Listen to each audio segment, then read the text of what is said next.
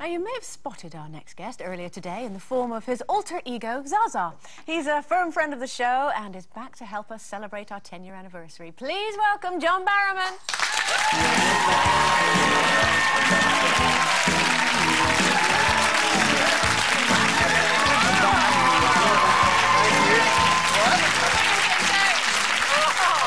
A little something for the ladies on your birthday. Thank you. Just because you're all flowering petals. That's beautiful. And I know you like something big and prickly.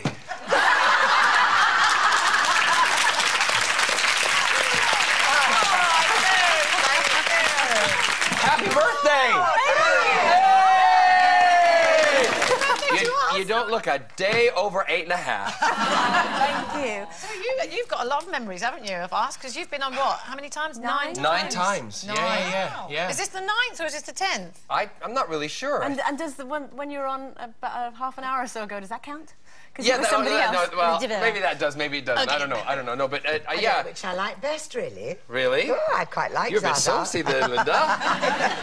What's really funny for me, and really great, and I know I've said this before, but again, to Loose Women and to the show, you guys have played a huge part in the kind of build of John Barrowman's career, and I just want to say thank you very much, and it's appreciated. And I probably wouldn't be where I am, to a certain extent, without Loose Women. So thank you very much. That's very generous. What would you say has been your favourite moment on Loose Women? Because you have been on so many times. Well, there's been loads, but I think the most surreal thing that you ever made me do was a wedding for dogs. You begged to do that. Did I really? You did. We've got a clip of it. Oh, funny that. As is often the case in the modern world, Charlie took the brave step of posting an advert on the Loose Women show stating he would like to meet a pretty bitch who wasn't too much of a wag. He received literally thousands of offers from willing woofs, I won't go there, wanting to offer their paws in marriage, but the minute he sniffed out Dolly, what? He knew she was the bitch for him. Are you kidding me? This is an afternoon show. I now pronounce Charlie and Dolly woof and wife. You may now rub noses or sniff bottoms, whatever it is dogs do.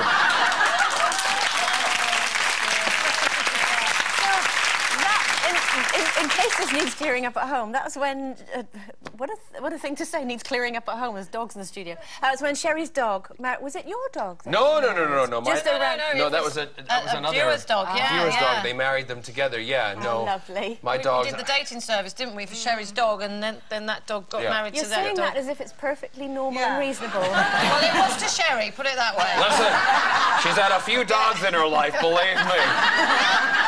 Haven't we all? I'm sure, haven't we all? I don't think it lasted, though. I don't think they were very compatible, do you? Really not, no. Yeah, I think it was over the minute they walked out of the studio. Now, that really should have ended your career, shouldn't it? Yes, it should have, but somehow it just blossomed from that your point career on. went from strength to strength, and you are everywhere, aren't you, now? Well, I treat myself, I'll be totally honest, you were talking earlier about people changing who they are and changing their personas.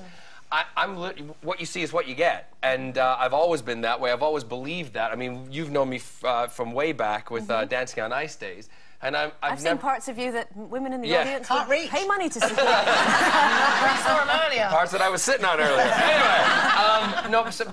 I just always believe that people should be truthful to yourself and be who you are, and I think that's. I can only say that's what people kind of like. What would you say is the truthful part to you, if you like, in terms of professionally? Because obviously we've got very used to you at the moment. You're on telly all the time, not only as an actor, in Torchwood and that, doing very well, prime time Saturday night BBC show, and now you're in the West End. Or would you say that you're all of those things just mashed together? My word for myself is entertainer. That's how I see it, and a lot of people would shy from that word or shun it because they think, oh, it's detrimental, it's not a good word. I want to be, one thing or the other. I'm an entertainer, which, brings all of that together. And I know what I was put on this planet to do, and that's entertain people. And I treat myself, I'm my product. John Barrowman is the product of the business, and I'm there to push him and promote him. Then? Well, Zaza is part of the show that I'm employed with. And the reason I came on as Zaza, it's to promote, obviously, La Cage aux Folles. And a lot of people might not want to do that, but you know what? I think what the hey? People will have a laugh if I come on in drag. Are you enjoying it?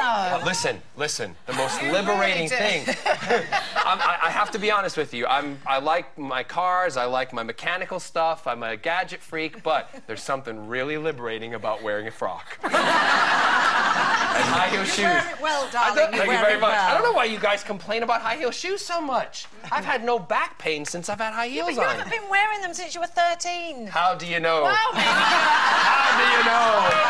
I used to... Think that one through. I used to sometimes, I can't believe I'm going to tell you this story. When I was a little boy, I used to go into my mother's closet and I used to take her shoes out and I would walk around the house with the Hoover when she wasn't home. Have you got a video of that? If I do, I'll send it to you. And how long are you going to be in the show for? I'm in the show until the end of November. Okay. And then I go off to do pantomime, which I do every year for Kudos and Paul Elliott. And I'm really looking forward to that because that's where I get to perform for kids. Okay. And I get to introduce them to the theatre. And where's that? That's in Cardiff. Yeah. Lovely. Lovely. As ever, you've been fabulous. Thank you. Friend of the show. Yep, and you heard it from him. It's all our fault that he's as successful as he is. It's John Barrowman, everyone.